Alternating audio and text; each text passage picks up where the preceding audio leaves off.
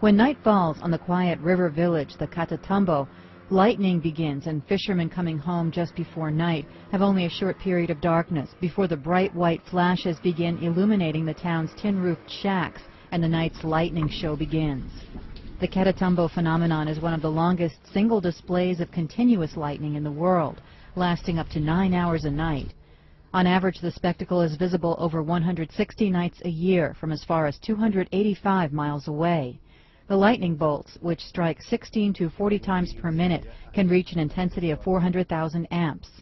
Ramon Velasquez, a meteorologist with the Logistical Aerial Command of the Venezuela National Air Force, explained that the electrical discharges take place from cloud to cloud, with the discharges originating both in the upper and lower parts of the cloud. He admits that no consensus has been reached among scientists on exactly what causes the recurrent lightning. Some scientists believe it is caused by organic materials discharging methane into the atmosphere, while others believe winds from the Andean mountains cause low pressure and build up an electrical charge. This community of around 100 families in the Congo Mirado live in small wooden huts built on stilts a few feet above the water level on the Catatumbo River, much as they did centuries ago. But local residents hope that the Catatumbo lightning may one day bring them luck in the form of tourists flocking to their town to see the lightning.